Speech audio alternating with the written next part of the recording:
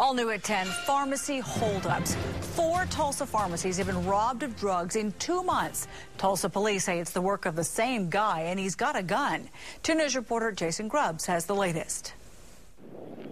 It's February 4th, 2:30 in the afternoon. Employees inside Couch Pharmacy at 4th and Sheridan are going about their day when a young man walks in. He came in during the snowstorm, all bundled up.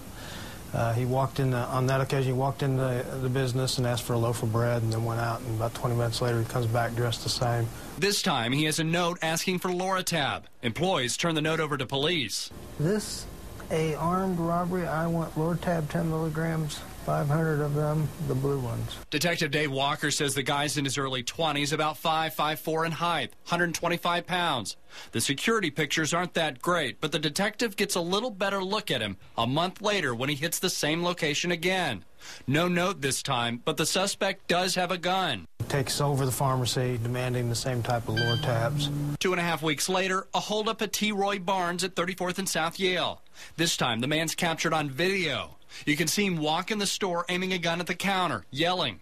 Clerks rush to get the painkillers he's asking for, then he leaves. In that robbery, we were able to get him in a short bed, old beat-up pickup truck that has a loud muffler. And now this week, he shows up in an East Tulsa drug warehouse with the same M.O., asking for the same drugs. That's Jason Grubbs reporting. Now, besides the older white pickup, this suspect has also been seen leaving in a newer black Nissan pickup with tinted windows. Here's another look at the suspect for you. If you happen to recognize him, call police detectives at 918-527-0085.